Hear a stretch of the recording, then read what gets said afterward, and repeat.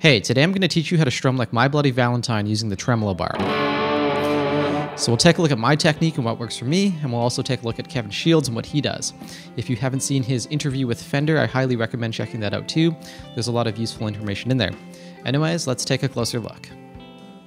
Alright, before we begin, let's talk about the concept of what we're doing.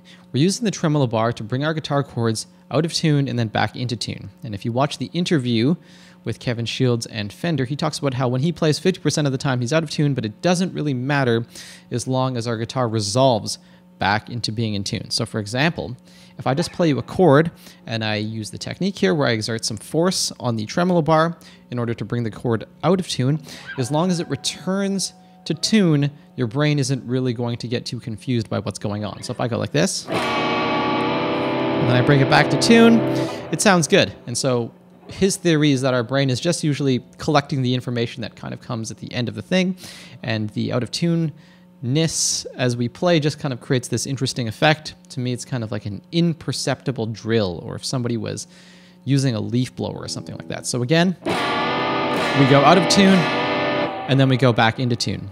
In terms of the pure mechanics of what I'm doing for my technique, it's all about resting the tremolo bar in my palm.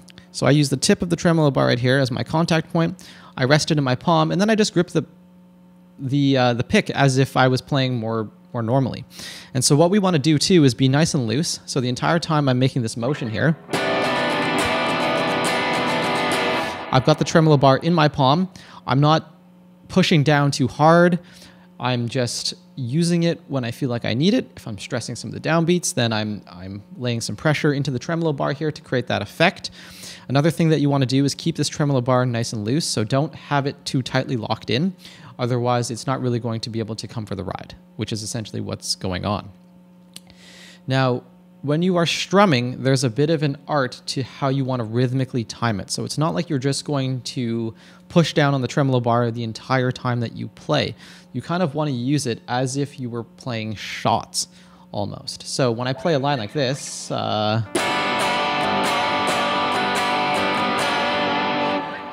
I'm putting emphasis on some of these heavier beats here. So I'm like, I'm pushing, I'm kind of diving down into the chord and then I'm releasing. But every single note of that rhythm there doesn't have the same amount of pressure or dynamic on it. Otherwise, it would sound a little different. I guess it would be like, well, if I have the same amount of pressure, then I'm never going back into tune, which would sound terrible. So you need to kind of time it so that you have points where you can go back in tune.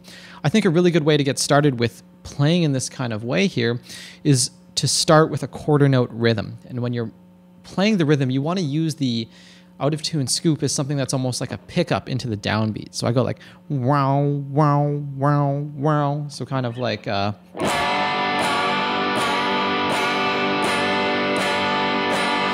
you want to experiment with how much pressure you want to put down. I think less is more is generally better. You can dive down a little too much. That can sound a little bit strange. Just record yourself and listen back to it, and that can help you to get a sense of what is working and what isn't working. I just want to mention a little bit more about my pick grip before we talk about Kevin Shields. So I'm holding my pick with two fingers here. The pick is locked between the thumb and the index finger, and my pick fits along the side of my index finger here, and then I close my thumb on it. I have these fingers kind of just resting out in the open. I mean, when I'm normally playing, I have my pinky contacting the pick guard here, but I don't do that when I'm strumming. So I'm just loose like this and strumming away. As for Kevin Shields, the technique is fundamentally similar. It definitely sounds the same, but he holds his pick and he has a different kind of hand position in terms of where he's contacting. So for him, he has like a George Benson grip, which is when you contact with two fingers on the pick right here, so your middle and your index, and then you close it with your thumb. You kind of supinate your wrist so that the inside of your forearm is showing, and you're kind of tilted more upwards like this. Now for me, this is a really awkward way to strum and play, so I don't really like it, but I know some incredible guitarists who totally make this work. In terms of where he's contacting the tremolo bar, it kind of seems like he's more in the middle of the guitar here. He's got a really loose wrist when he plays. I'm not sure if he's totally squeezing down on the tremolo bar.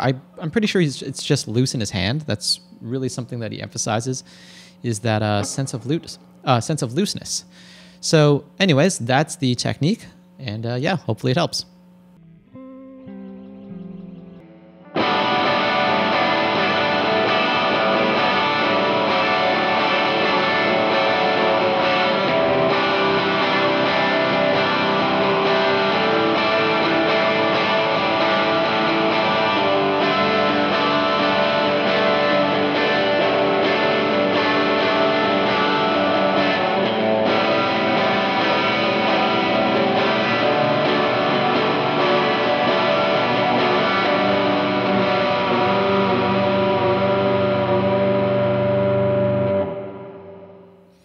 All right, so there it is. Hopefully you sound like my Bloody Valentine now. Just want to mention, if you want to support the channel, be sure to leave a like. Make sure to subscribe. If you want to support more directly, you can sign up for Patreon. As little as $1 a month will give you access to some bonus content, guitar tabs, lesson notes, chord diagrams, other things like that.